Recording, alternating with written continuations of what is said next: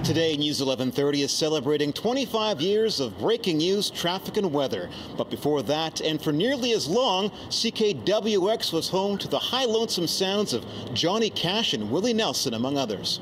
Yes, from 1973 to 1996, the 1130 frequency served up country music with generous helpings of news and information programming on the side. But by the early 90s, the party was pretty much over for music, country or otherwise, on the AM dial.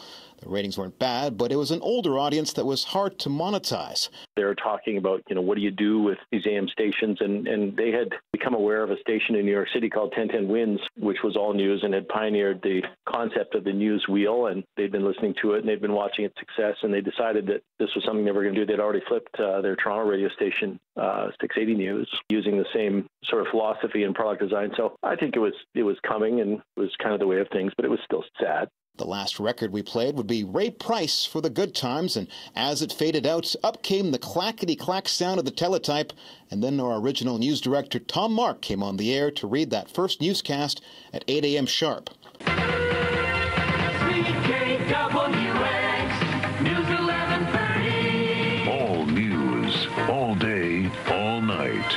This is Vancouver's only 24-hour news. CKWX, News 1130.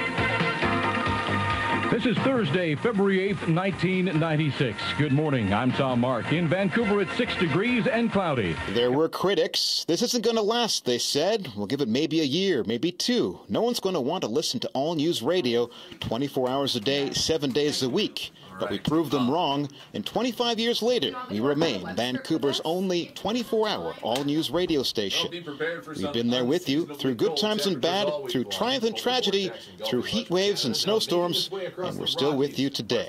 And we're not just on the radio. We are wherever you look for news: Facebook, Twitter, Instagram, and online at citynews1130.com.